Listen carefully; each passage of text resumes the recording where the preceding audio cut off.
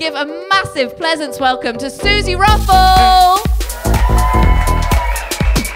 Hello. Hi, how's it going, guys? Are you all right? Marvellous, marvellous. From a very working class family in Portsmouth, like properly working class family in Portsmouth, like proper. Like my dad can only write in capital letters. That's the kind of family I'm from. Doesn't even know there's a lower case. It means no matter what he writes, it looks aggressive. You know, it's like, happy birthday, love, Dad! In crayon.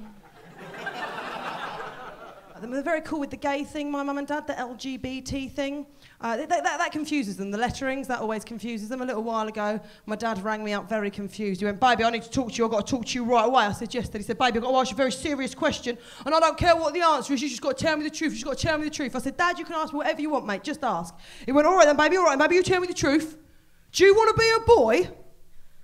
I said, no, Dad, I'm just a gay girl with short hair. And he went, all right then, here's your mum.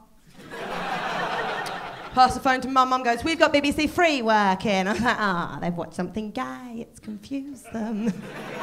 Which type is she? I don't know, give her a ring. Oh. You can see Suzi's show, Keeping It Classy, at Pleasance Below until the 27th, and it's on at 9:45 p.m. I've always been a worrier.